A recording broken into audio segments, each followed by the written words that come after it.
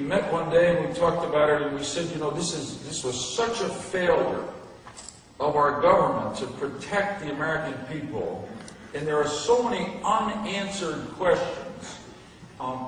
We ought to put in a piece of legislation to create an independent 9/11 commission, and we did. And I got to tell you that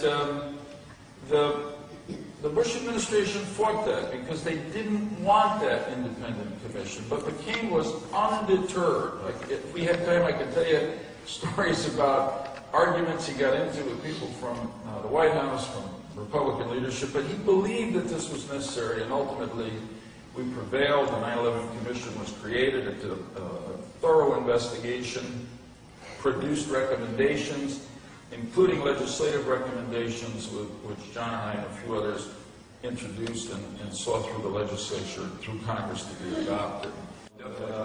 After actually reading the 9/11 Commission report, I was disappointed to discover that the report completely omits the collapse of the third building that fell in New York on that day, which was World Trade Center 7, which was actually not hit by a plane.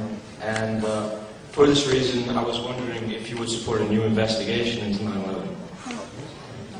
From all that I know about this, the investigation really was done on what happened.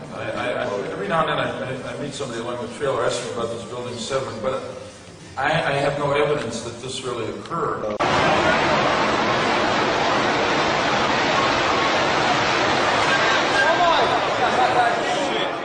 It's gone, man. This commission was totally bipartisan, uninhibited.